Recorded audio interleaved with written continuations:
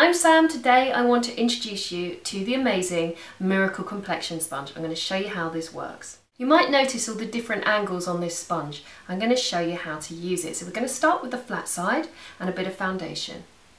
And we can work that all the way over the skin.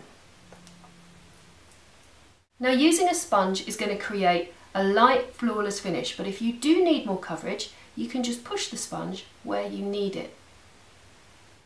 The flat edge of the sponge means that we can get a really nice even finish, but also we can get right under the eyes and around the nose area.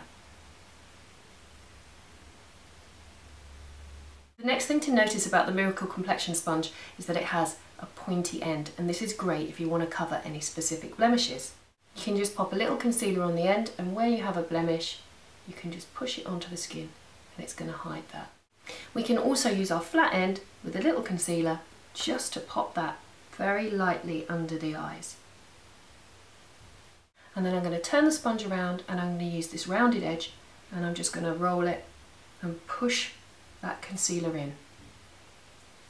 You can also use it to apply a little bit of cream blusher.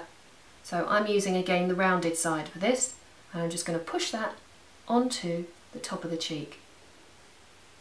Finally, to take the shine off, you can use it with a bit of powder. So again, just pushing the rounded side of the sponge, and we're just going to take it through the centre of the face.